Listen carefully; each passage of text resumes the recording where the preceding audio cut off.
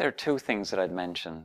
The first is some of the clinical trials that have been done, which really have shown incredible benefits of using probiotics in various different conditions, and the breadth of those conditions. Formerly, we really associated probiotics with assisting in gut conditions, but now we know they can assist in things like eczema and asthma, and perhaps even in restoring brain function or relieving anxiety in people.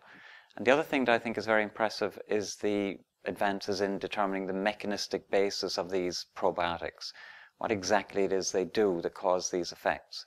And I think the two of those combined, the really nice efficacy studies and a better understanding of how these probiotics perform, has really moved the science of probiotics forward.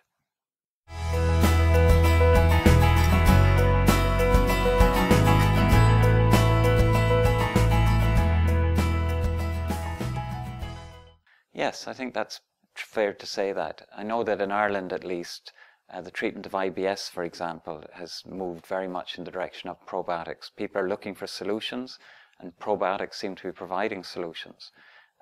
For other conditions which have very few available treatments, probiotics are also becoming more and more popular.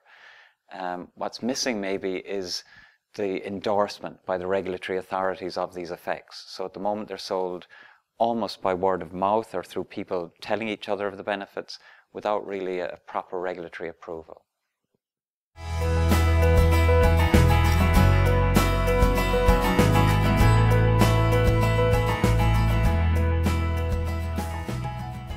Many people are producing probiotic products that are quite obviously not probiotic. Probiotic floor cleaners, probiotic aftershave has been produced. There are lots of probiotic products which have not been validated in any way. We don't even know if they contain live and safe bacteria. We convened the consensus panel because we were getting very worried about the direction that this was going, and we felt that we need a better definition, one that's enforceable and one that's reasonable for producers and consumers alike.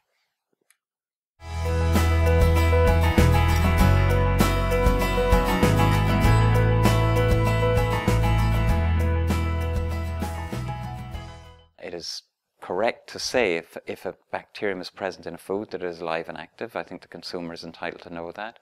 We think that the term probiotic should be usable where there is a reasonable expectation of a benefit by the average consumer. And then health claims should be reserved for those probiotics which have demonstrated evidence to satisfy regulatory authorities.